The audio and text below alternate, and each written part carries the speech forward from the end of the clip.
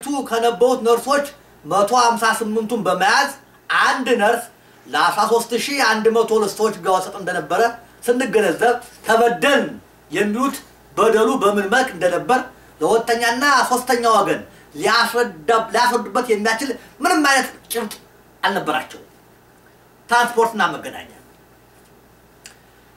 በየብስም ሆነ በአየር ትራንስፖርት ትግራይ ከሁሉም ክፍለ ሀገሮች የበለጠ ተጠቃሚ ነበር ሁለት ታላላቅ አውሮፕላን ጣቢያዎች አክሱምና መቀሌ ነበሩ 56 ወረዳዎችን 8 አውራጃዎችን እርስ በርሳቸው መረብ በመሰለ መንገድ በሁሉም ወቅቶች አገልግሎት በሚሰጥ የአስፋልትና የጠጠር መንገዶች ተቆላለፉና የተገናኙ ነበሩ 7 አውራጃዎች በሁለት አቅጣጫ ከሌሎች ክፍለ ሀገሮችና ሀገሪቱ መዲና ጋር ተያዙ ነበሩ ከአስመራ አዲግራት አድዋ አክሱም አዲግራት እንዳስላሴ ጎንደር ባህር ዳር ማርቆስ ደጀን አዲስ አበባ እንዲሁም ከአስመራ አዲግራት ውቅሮ መቀሌ ማይጨው አላማጣ ሰቆጣ ወልዲያ ደሴ አዲስ አበባ የሚገቡ የአስፋልት የትግራይ 7 አውራጃ ከተሞችና በርካታ የወረዳ ከተሞችን ያቋረጠ ከተፈለገው ቦታ የሚያደርስ የአውራ ጎዳና ባለቤት እንደነበር ይታወቃል ለዚህ አይነቱ ልማት ትግራይን የረዳው ደግሞ ክፍለ ሀገሩ ከሌሎች በተለየ መንገድ ራስ ገዝ በሆነ መልኩ በራሱ ልጆች ከአፄ ዮሐንስ አራተኛ ትውልዳቸውን በሚስቡ ሉላና ራሶች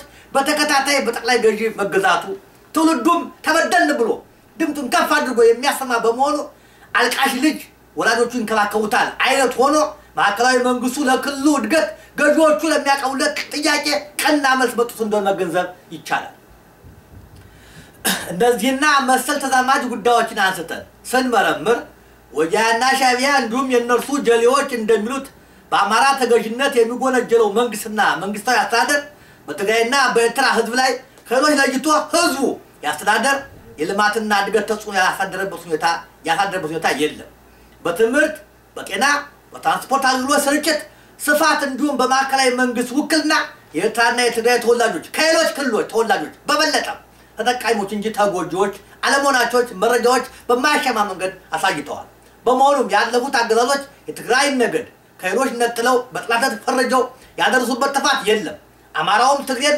በወንድምነትና በእህትነት በመመልከት ከመረዳትና ከመደጋገፍ ውጪ በጥላተት ፈርጆ ያንድም ትግሬ ህይወት ያጠፋበት ንብረት የነጠቀበት ያፈናቀለበት ክብርና መልካም ስሙን ያጎደፈበት ተግባር ፈጽሞ የለም ይህ በሌለበት ሁኔታ ወያኔ አማራን የዘጥላት አድርጎ ፈርጆ በአማራው ላይ ባለፉት 40 ዓመታት የፈጸመው ግፍና በደል አማራ ትግሬ ጥላቴ ነው እንዲል እየገፋፋው መሆኑን ማንም ይስተዋል አይባል ሁለት ትግሬ ወይም ህወሓት የትግሬ ጠላት ወያኔ ወይም ህወሓት ነው የትግሬ ጠላት ወያኔ ወይም ህወሓት ነው ወያኔ የትግራይ ጠላት ነው ስንል የሚከተሉትን ታሪክ ትውልድ ሃይማኖት ባህልና ህግ ይቀር የማይላቸው ወንጀሎች በትግራይ ህዝብ ላይ እየፈጸመ በመሆኑ ነው እነዚህም አንደኛ የወያኔ መሪዎች የባንዳ ልጆች ናቸው ባንዳ ማለት የአንድን ሀገር ነፃነት ብሔራዊ ጥቅም ሉዓላዊነትና ብሔራዊ ማንነት ከሚነጥቅ የውጭ ወራሪ ኃይል ጋር ተባባሪ የሆነ የተወራሪ አገር ተወላጅ የሆነ ሰው ማለት ነው በዚህ ረገድ የወያኔ መሪዎች እገሌ ከገሌ ሳይባል የባንዳ ልጆች ናቸው ባንዳ ደግሞ የአርበኞቹ የትግራይ ልጆች አውራ ጠላታቸው ነው ኢትዮጵያና ኢትዮጵያዊነት አጥፊ መርዝ ነው የአማራ ነገድ የአማርኛ ቋንቋና የኦርቶዶክስ ሃይማኖት ጸር ነው ይህም በመሆኑ የወያኔ መሪዎች እያስፈጸሙ ያሉት ፋሺስት ሞሰሊኒ ጀምሮት በኢትዮጵያ አርበኞች ተጋድሎ ሳይሳካት የቀረውን ኢትዮጵያን የአማራን ነገድ አማርኛ ቋንቋና ኦርቶዶክስ ሃይማኖትን ማጥፋት ነው ይህም ጥፋት ሀቦ ሲጀምሩ የጥፋት እጃቸውን የዘረጉት በአርበኞቹ የትግራይ ልጆች ላይ እንደነበር የትግራይ ህዝብ የሚስተው አይደለም የወያኔ መሪዎች ባንዳ ብቻ ሳይሆኑ የባንዳዎች ባንዳ የሻዕቢያ ሹምባሽና ሉቃሽ ጋር የሚዋለዱ ናቸው እነዚህም ስብሐት ነጋ መለስ ዜናዊ ጻድቃን ገብረትንሳኤ ቴዎድሮስ አድሃኖም ነዋይ ገብረአብ ሳሞራ የኑስ ስዩም መስፍን ሙሴ መሐሪ ግደይ ጽዮን አባይ ፀሐየ አርከበ ቁባይ ደብረ ጽዮን ፋሲል ናኦም ሃይሮ ማያሪያ ወዘተ የትግራይ በረቂስ ማውቃቸው የባንዳ ልጆችና የትግራይ ጠላቶች ናቸው ሁለተኛ ወያኔ ወለተኛዎቹ የትግራይ ልጆች የሐሰት መረጃ በማቀበል በደርግ ያስገደለ አረመኔ ቡድን ነው ወያኔዎች ከፍተኛ የሆነ ትግራይ ዘጣትነታቸው ጎልቶ የሚታየው የዓላማችን ተከታዮች አይደሉም። አማራ ትግጥላት መሆኑን አያምኑ። በትግራይ መገንጠልና ራሷን ችላ የትግራይ ሪፐብሊክ ለመመስረት ለምናደርገው ትግል ጸር ናቸው። ኤርትራ የኢትዮጵያ ቅኝ ተገዥ አይደለችም ብለው የሚያሙትን ወተኛ የትግራይ ልጆችን የወያኔዎችና ከፍተኛ የሆነ መረጃ አቀባዮች እንደሆኑ በማስመሰል ለደርግ የደህንነት መረጃ መዋቅር በመስጠት በርካታ ትግሬዎችን ለሞት ለስራትና ለከፍተኛ ስቃይ አደረገዋል። ይህም በተመለከተ አቶ ገብሩ አስራት የወያኔና የኢህአዴግ ፖሊት ቢሮ አባል የነበረው እንዲህ ሲል ይገልጸዋል። በ1970ዎቹ ደርግ ባካሄደው የማጥላትና የመመንጠር ዘመቻ በኋላ ቁጥራቸው የማይናቅ የትግራይ ተወላጆች ደርግን ማገልገል ጀምረው ነበር። እነዚህም በሁሉም የአውራጃና የወረዳ ከተሞች ህዝቡን ያውቁ ስለነበር ህወሓት እነዚህን ሊያጠፋቸው አንድ ዘዴ ቀየሰ። ሐሳቡን በዋነኛነት ያፈለቀው ዕውቁ የከተማ ህዝብ ግንኙነት ሰራተኛ ተክሉ ሐዋስ ሲሆን የቀየሰውን ዘዴ ለማስፈጸም 3 ታጋዮች እንዲመደቡለት ጠየቀ። ይህ ከተፈቀደለት በኋላ 3 ታጋዮች ከተማ ገብተው ህዝቡን የሚያውቁትን ግለሰቦች ደርግ ራሱ እንዲያጠፋቸው የቀየሰውን የረቀቀ ዕቅድ እንዲያስፈጽሙ ተልዕኮ ሰጣቸው። ቅዱን ተግባራዊ ለማድረግ ተክሉ ሐዋስ በወቅቱ የፖለቲካ ኃላፊ ለነበረው አባይ ፀሐይ የተላከ አስመስሎ አንድ ደብዳቤ አዘጋጀ። ጥብቅ ምስጢር የሚል ተጽፎበት በማጣበቂያ በሙጫና በስቴፕለት ታሽጎ ነበር። በዚህ ደብዳቤ ውስጥ በኮድ ብቻ የተጻፉ የብዙ ሰዎች ስም ዝርዝር ሰፍሮ ነበር። ስማቸው ብቻ ሳይሆን ማን ከማን ጋር በዋስ እንደተደራጀና የአማር ኮሚቴ አባላት እነማን እንደሆኑ በማመላከት የውሸቱን የከተማ መዋቅር ቁልጭ አድርጎ ያሳይ ነበር። ስሞቹም ሆን ተብለው በኮድ ይጻፉ እንጂ ኮዱ የደርግ ባለሙያዎች በቀላሉ ሊፈቱ እንዲችሉ ተደርጎ ተዘጋጀ ነበር። በዚህ ደብዳቤ ውስጥ የአብዛኛዎቹ ህወሓትን ሲያውቁ የነበሩትን የደርግ አሻዳጊዎች ስም ሰፍሮ እጅግ ታማኝ የህወሓት አባላት እንደሆኑ ተገልጾ ነበር። እንዲያውም ከአንዳንዶቹ ሰም ጎን ሆን ተብሎ አስተያየት ጭምር ታክሎ ይህ ሰው ቁልፍ ሚና የሚጫወትና ከአባሎቻቹ ጋራ እየተገናኘ ጠቃሚ ምስጢሮችን የሚያቀብለን ነው ተብሎ ተሰምኖበት ነበር። በዚህ ኮድ መሰረት A12 B16 R7 H20 B08 ላ63 ቸ74 U32 ሆኖ እንዲወከል ተደርጎ በደብዳቤው 12 16 7 20 08 63 74 32 ጥሩ እየሰራ ነው የሚል ብቻ ይጻፍበት ነበር። ኮድ ሰባሪው ባለሙያው ምን በቁጥር የተጻፈውን ስም በቀላሉ ሰብረው አብርሃ በላቸው ይሉና ከሚቀጥለው ሐረግ ጋር በማዛመድ አብርሃ በላቸው ጥሩ እየሰራ ነው ብለው ያነቡታል። አንዱን ኮድ ከሰበሩ በኋላ ሌሎቹን በተማሳይ መንገድ በቀላሉ ይፈቱታል። ገብሩ አስራት ከገጽ 106 እስከ 106 ከ159 እስከ 160 ሶስቱ ታጋዮች ይህንን የደብዳቤ ይዘው አክሱም ለሚገኙ አስተዳደር እጃቸውን በመስጠት የመጡበትን ሁኔታ ሲጠየቁ ከተክሉ ሐዋስ ለአባይ ፀሐይ የተላከ ደብዳቤ ይዘው መጣታቸውን ይገልጻሉ። መረጃው የተነገራቸው ሰዎች የተክሉ ሐዋስና የአባይ ፀሐይን በህወሓት ውስጥ ያላቸውን ሐላም ያውቁ ነበር። መረጃውን ባለመጣጣር አምነው በመቀበል ሁኔታውን ላለቆቻቸው ወደ መቀሌ ያሳውቃሉ። የበላይ አካሉም ወዶ ገቦቹ ወደ መቀሌ እንዲላኩት መመሪያ ያስተላልፋል። በታለፈው መመሪያ መሰረትም ወዶ ገብ የተባሉት 3 ሰላዮች ከመጡት የአት ደብዳቤ ጋራ በልኩሰር ወደ መቀሌ ይላካሉ። የክፍለ ሀገሩ የደህንነት ኃላፊዎች በወዶ ገቦቹ የመጣውን አስመሳይ ደብዳቤ በማንበብና ኮዱ ሲያስፈቱት ለደርግ እጅግ ታማኝ የነበሩትን እና አብርሃ በላቸውና አፈወርቂ አለምሰገድ ሳይቀሩ በዚህ ህወሓት አባልነት ዝርዝር ውስጥ ስማቸው ተጠቅሶ ተገኘ። በሁኔታው እጅግ የተናደደው ደርግ በአጭር ጊዜ ውስጥ ሁሉም ለቃቅሞ አሰራቸው። በግርፋትም ፍዳቸውን አሳያቸው። በግርፋትም ፍዳቸውን እንዳሳይ ገብሩ ገልጾ 209 የትግራይ ተወላጆች በዚህ ሐሰት መረጃ መሰረት የደህንነት ክፍሉ ማሰሩን ማሳወቁ ያብራራል። በአቶ ገብሩ አባባል ወያኔ ሆን ብሎ ተባባሪዎች አይደሉም ባሏቸው ትግሬዎች ላይ ለደርግ የውሸት መረጃ በማቀበል ካስገደላቸውና ለስቃይ ከዳረጋቸው መካከል ያልታሰሩ ሌሎች ትግሬዎችን በመጠቆም ከ1000 በላይ የማህበራት መሪዎች፣ የመንግስት ሹሞች፣ የሰፓኮ ካድሬዎችና ታጣቂዎች ሚሊሻዎች መታሰራቸውን ገልጿል። ከ75 እስከ 77 ባሉት ዓመታት የነበረውን ያገቱን ፖለቲካዊ ሁኔታ የሚከታተል ሰው ሊገነዘበው የሚችለው በትግሎች ላይ አነጣጥሮ የነበረ ግድያና የስራ ዘመቻ ተጠያቂው ወያኔ እንደሆነ ከዚህ ከገብሩ አስራት ምስክርነት መገንዘብ ይቻላል።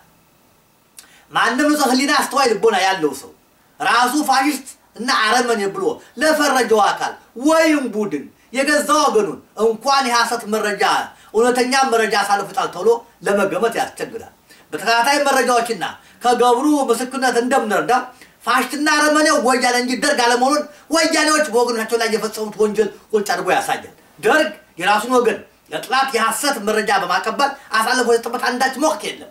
ፋሽስት የሚባለውስ ከወገን በተሰጠ መረጃ ጥላቴ ነው ያለው መግደል ነው ወይስ የራሱን ወገን ፋሽስት ነው ብሎ ለፈረጁት ለደርግ የሐሰት መረጃ አቀብሎ ወገኖችን ያስገደለ? የትኛው ነው ፋሽስቱ? ሰዎች እንዲገደሉ መረጃውን አቀነባብሮ ለገዳዎች የሰጠ ወይስ በተሰጠው መረጃ መሰረት እርምጃ ወሰደ? መልሱን ለእያንዳንዱ ለሊና ፍርድ እንተዋለን። በሌላ በኩል ይህን የአቶ ገብሩ አስራትን ምስክርነት የሚያጠናክር መረጃ አቶ ጌታቸው ረዳ አቶ ገረመድን አርያን ዋቢ አድርገው የወያኔ ገመና ማህደር በታለው መጽሐፋቸው ወያኔ የትግራይ ህዝብ ጥላት መሆኑን በማያሻማ ሁኔታ እንደሚከተለው ገልጸውታል። ማገብት ማህበረ ገስገሲ በትግራይ የተባለው የወያኔ ጥንስስ ጫካ ከመግባቱ በፊት አዲስ አበባ ውስጥ ሲኖሩ የነበሩ አንዳንድ የትግራይ ተወላጆች ፕሮግራሙን እንዲያሳዩዋቸው ጠይቀዋቸው ነበር። ማህበሩ ካሰፈራቸው ነጥቦች መሃል ለምሳሌ አንደኛ የኤርትራ ጥያቄ ቅኝ ግዛት ጥያቄ ነው። ሁለት ትግራይ የራሷ መንግስት ትመሰርታለች። አራት አማራ የትግራይ ህዝብ ደመኛ ጠላት ነው።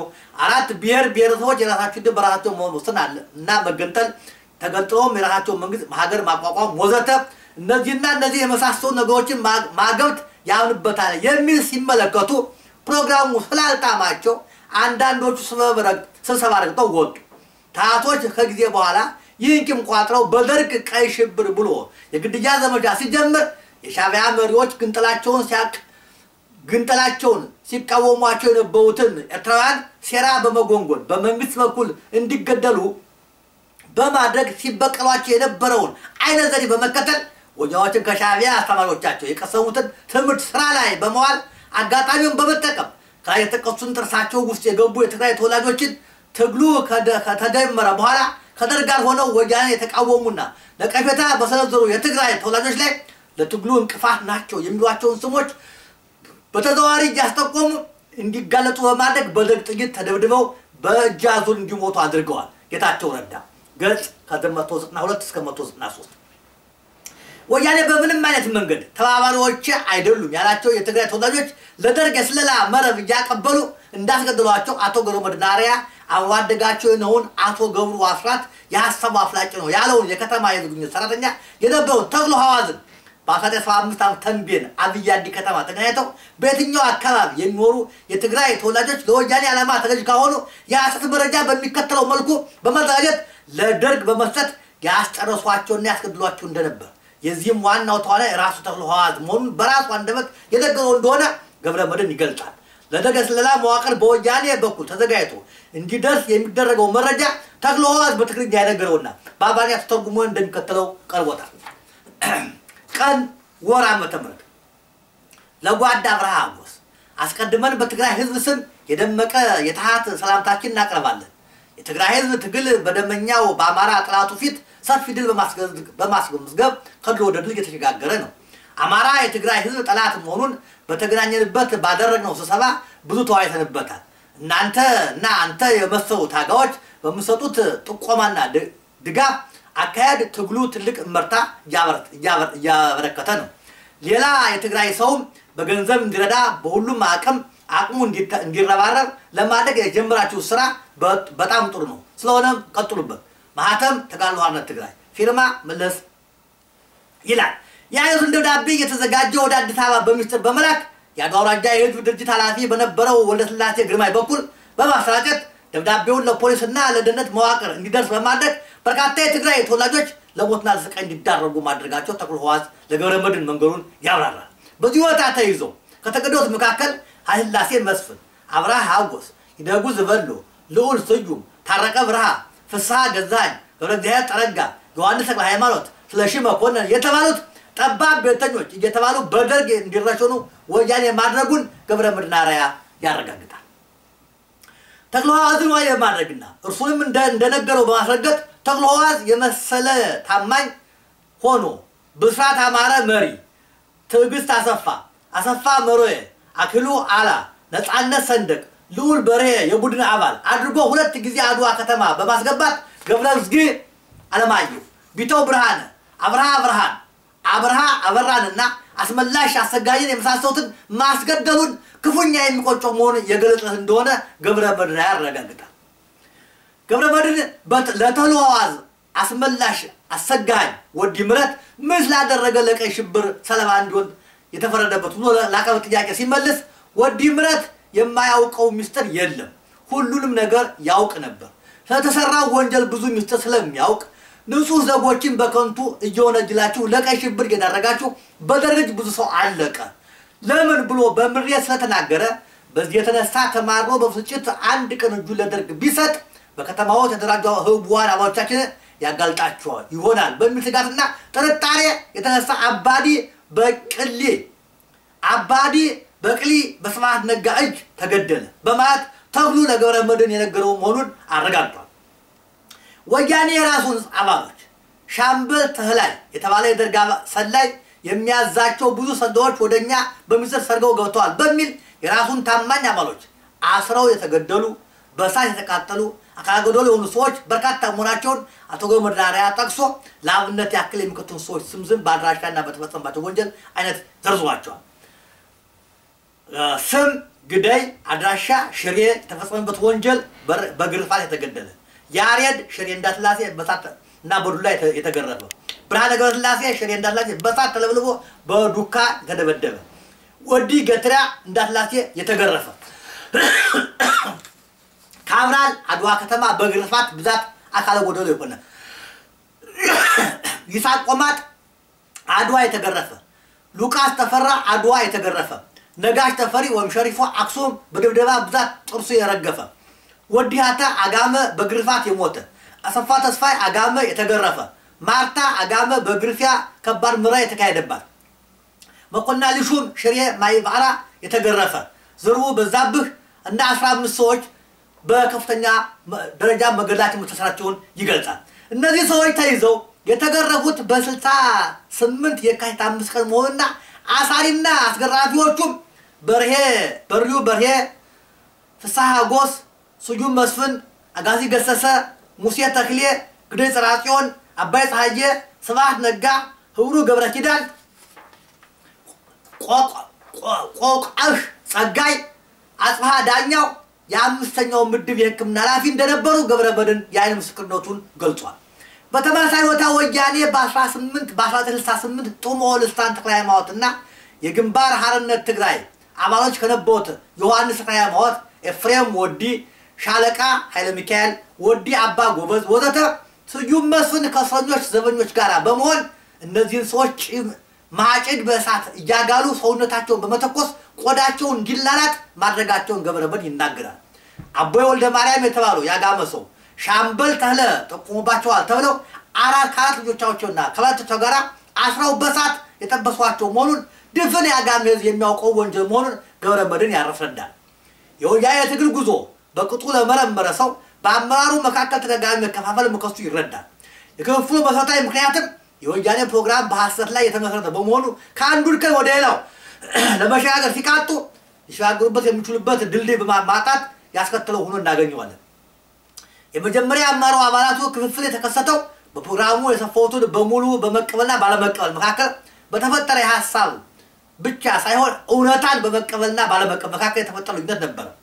የልዩነቱ አንኳር ነጥቦችም አንደኛ ትግራይ ተገንጥላ ተዋረድ መመስረት አለባት፣ ሁለተኛ አማራ የትግራይ ደመኛ ጠላት ነው፣ ሶስተኛ ኤርትራ በኢትዮጵያ ቀኝ ግዛት የተያዘች ናት፣ የኤርትራ ብሔርተኛ የሚያደርገው የመገንጠል ጦር ተገቢና የሚደገፍ ነው፣ አራተኛ ብሔር ብሔረሰቦች ራሳቸውን ድንበራቸው የመወሰን እስከ መገንጠል ድረስ መብታቸው ነው ወዘተ የሚሉት ነበሩ።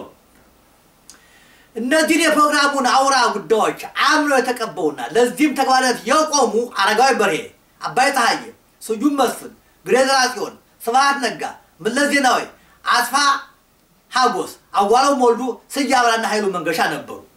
እነዚህን የፕሮግራሙ አውራ አንቀጾች በመቃወም የቆሙት ደግሞ ገሰሰው አየለ፣ አጋዚ ገሰሰ፣ አጽፋ ዳኛው፣ ዶክተር ታክሊት ቀጸላና መሐሪ ወይም ሙሴ ተክሌ ነበሩ።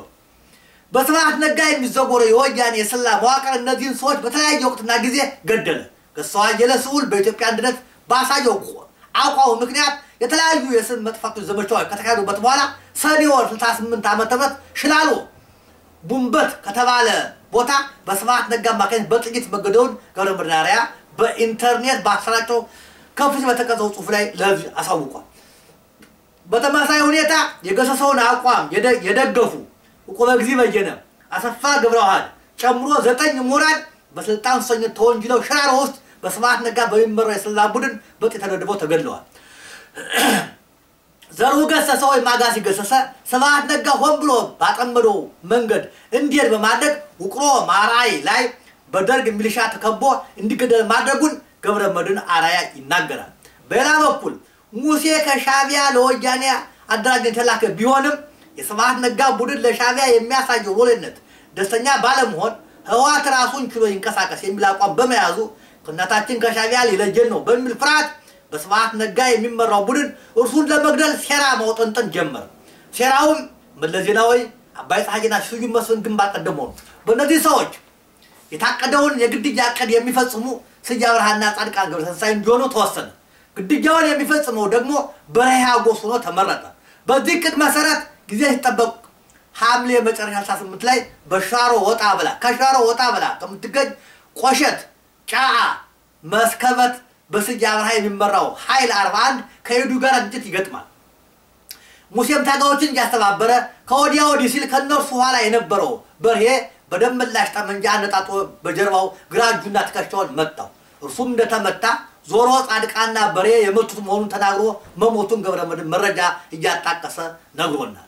ዶክተር አታክልቲ ቀጠላ ግንቦት ወር 71 ላይ ተንቤን አብያዲ ጎምባሳ ሞሞና ከተባለ ቦታ በተደረገ ጦርነት ሲደባለት የነበረው አጋጣሚ ተመቻቸ። በዚህ ጦርነት ስብሐት ነጋ ሳሞራይን ወሰድ አታክልትን እንዲገድል መመሪያ ሰጠ። ሳሞራን በታዘዘው መሰረት በሲሆኖም ባለመነጽር ጠመንጃ አነጣጥሮ በጀርባ ከርካሪው ላይ በመምታት ይገድለዋል። አታክልቲ እንደሞተም አባይ ፀሐዬ ዶክተር አባዲ መስፍንና ገብረመድህን አርአያን አስከሬኑን እንድትቀብሩ ትእዛዝ ሰጥቶ ይሄዳል። አባዲ የሕክምና ሙያተኛ በመሆኑ በአስከሬኑ ላይ ባደረገው ምርመራ ጀርባው ውስጥ የቀረችውን ጥይት ፈልፍሎ በማውጣት ጥይቱ የሲሞኖቭ እንደሆነ ተኩሶ የመታው ሳሙራይኑስ መሆኑ በማረጋገጥ እንደታዘዙት መሬት ቆፍረው አስከሬኑን አፈር አልብሰውት እንዲሄዱ የዓይን ምስክርነቱን ገብረመድህን ሰጥቷል። በተመሳሳይ ሁኔታ በ1980 ላይ ትግራይ ከደርግ አገዛዝ ነፃ ከሆነ በኋላ ወያኔዎች ወደፊት መላው ኢትዮጵያን ለመቆጣጠር ለግዳይ ሰራዊቱን ሲያዘጋጁ የፋሽስት አባሎች እስካሁን ስትሉን የነበረው ትግራይ ነፃ እናውጣ ነው። ይኸውና ትግራይ ነፃ ወጣለች። ከዚህ በኋላ የኛ ጉዳይ አይደለም አንሄድም በማለት እምቢተኛትን ያሳያል። የዚህን እምቢተኛ ኃይል ቅስም ለመስፈር መለስ ዜናዊ ስብሐት ነጋና ስዬ አነጋግረው 36000 ትግሬ ላይ ሞት የፈረዱ መሆኑን ተረጋግጧል። ይህን ግድያ ያዘዙትና ያስፈጸሙት መለስ ዜናዊ፣ ስብሐት ነጋ፣ አባይ ፀሐዬ፣ ሀየሎም አርአያ፣ ሳሞራይኑስ፣ ጻድቃን ገብረትንሳኤ፣ አበበ ተክለ ሃይማኖት፣ ስዬ አብርሃ፣ ክንፈ ገብረመድህን፣ አርከበ ቁባይ፣ ገብሩ አስራት፣ አረጋሽ አዳነ፣ አዋሎ ሞልዱ መሆናቸውን ገብረመድህን አርአያ ያስረዳል። የእነዚህ 36000 ሰዎች ግድያ የተፈጸመው በስዬና በክንፈ አመራር ሰጪነት በብስራት አማረ፣ ሐሰን ሽፋ፣ ወደ ስላሴ ዛማኑኤል ለገሰ ወይም ወዲ ሻምበል፣ ተስፋዬ ጡራ ወይም መርሳ፣ ተስፋዬ አፈርሰው ወይም አጽፋ ገዳይነት ከ200 በላይ የሐዋላ ወይም 06 ታጋዮችን በማሰለፍ ግድያው መፈጸሙን ታውቋል። የወያኔ ሰላይ አፋኝና ገዳይ የነበረው ብስራት አብራ ህወሓትን ከዚህ ያደረሰ መንገድ ሲመረመር በሚል ርዕስ በጻፈውና በኢትዮጵያ መጽሔት ቅጽ 4 ቁጥር 43 ጥር 1995 ታትሞ ለህዝብ ይፋ በሆነው መረጃ እንደሚያመለክተው ወያኔ በ1999 በድርጅቱ ውስጥ ተከስቶ በነበረው ችግር ወይም ህንፍሽፍሽ ጥያቄና አስተያየት ሰጥታችኋል ብሎ የሚከተሉትን ሰዎች መግደሉን አረጋግጧል። እነዚህም ረዘነ ይኩኖ፣ ኪዳነ ማርያም በላይ፣ ጽጌ ወዲ፣ ተወልደ ጅቡቲ፣ ወዲ ገብሩ፣ አበራ መካን፣ ዳዊት ሀጎስ፣ በለጣ አምርሃ፣ ለማ ኃይሉ፣ ከበደ ተስፋዬ፣ ደሳለኛ አምሳሉ፣ ተክላይ ገብረ እግዚአብሔር፣ ጾታው ሁሴን፣ ይስሐቅ ደብረ ጽዮን፣ ገብረ እግዚአብሔር፣ ገብረ ሚካኤል ሌሎች 12 ሰዎች ጨምሮ በ71 ላይ መገደላቸውን አረጋግጧል። አቶ አርአያ ኃይሉ የተባሉ ኢትዮጵያ አንድነት ባላቸው ጽኑ አቋም የተነሳ ወያኔ ለ8 ዓመታት አስሮ ያንገላታቸው ሰው በሰጡት መረጃ ወያኔ ፀሐይ በረሃ ላይ 6000 ሰዎችን መግደሉን ካቶ ግደይ ፀሐይ ሁለት ወንድማዎች ጋራ 300 ሰዎች መገደላቸው ባቤቱ የመጀመሪያ አመታት ላይ የትግራይ ክፍለ ሀገር አስተዳዳሪ የነበሩ ዶክተር ኃይለሥላሴ በላይ ወያኔዎች ወደ ሰላማዊ ህይወት እንዲመለሱ እንዲያግባቡ ወይም እንዲሸመግሉ ከሽሪያው አውራጃ ላኳቸው 8 ሽማግሌዎች በተከዜው ሸጥ ውስጥ ገለው አስከሬናቸውን ለአውሬ መስጠታቸውና ከተገደሉ ሽማግሌዎች ውስጥም የላከ ገብረኖስ አባት አቶ ገብረኖስ እንደሚገኙበት ይህንንም ድፍን ትግራይ ህዝብ እንደሚያውቀው ያስረዳሉ። ሁለት በትግራይ ነፃነት ተጋድሎ ስም ያለቁ ትግራይ ልጆች በትግራይ ነፃነት ተጋድሎ ስም ያለቁ ትግራይ ልጆች ወያኔ በነፃነት ስም በብዙ ሺዎች የሚቆጠሩ ትግራይ ልጆችን ጭዳ አድርጓል። ይህን በተመለከተ ወያኔ በብዙሃን መገናኛዎች በትግሉ ወቅት 60,000 ታጋይ እንደሞተበት ይናገራሉ። ገብረመድህን በበኩሉ መስከረም 6 ቀን 2006 ዓ.ም በኢንተርኔት የህወሓት ጸረ ኢትዮጵያ አካሄድና ዓላማ በመቃወም የህይወት መስዋዕት የከፈሉ አማር ነበሩ ወይ ከነበሩስ እነማን ናቸው በሚርስ ለዚፋ ባደረገው ጽሁፍ ኤርትራ ሄደው በረሃ የበላቸውና ያለቁት የኤርትራ ወጣት ሴትና ወንድ እስካሁን ማለትም እስከ 83 ድረስ 130,000 መሆኑ ይገልጻል። በሌላ በኩል በ1993 የወያኔ ከሁለት መሰንጠቅ ተከትሎ የትግራይ ምሁራን ለመለስ ዜናዊ በጻፉት ደብዳቤ 40,000 ትግሬ ማለቁን አረጋግጠዋል።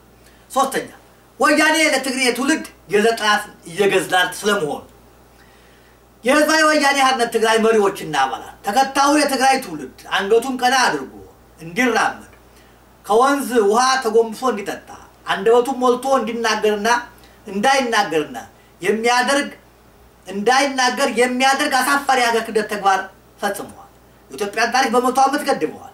ኤርትራ ኢትዮጵያ ካይደለችም ኤርትራ በኢትዮጵያ በእንግሊዝ የታዘች ናት በማለት ከሻዕቢያ በላይ ሻዕቢያ በሆነ እንድትገንጠል አድርገዋል።